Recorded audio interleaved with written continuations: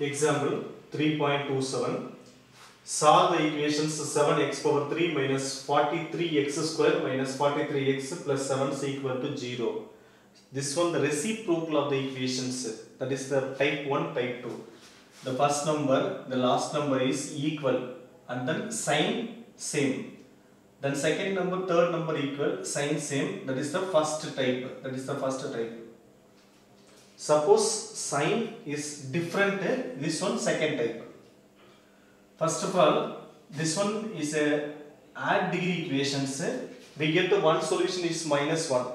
Suppose the first type and then add degree equations is, we get the solution is 1 of the root x minus 1. But to find that, let us take the values p of x is equal to 7x cube 43x square minus 43x plus 7, that is p of x. Next, p of minus 1, that is equal to 7 into minus 1 whole power 3, 43 into minus 1 the whole square. Next, 43 into minus 1 plus 7 is equal to this one 7 times, this one minus 43, this one plus 43, next plus 7. So plus 7 minus 7, 43 cancels, equal to 0. So therefore x plus 1 is a factor of given equation.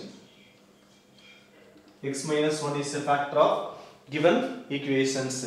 So next, to find the values of second equations.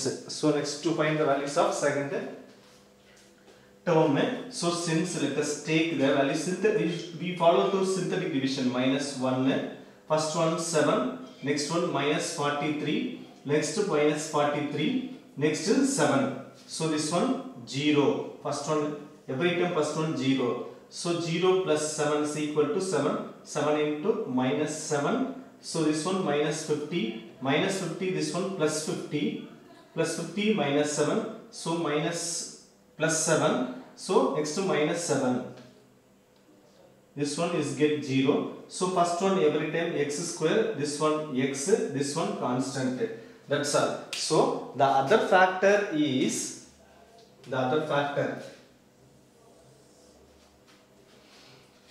so therefore p of x is equal to x plus 1.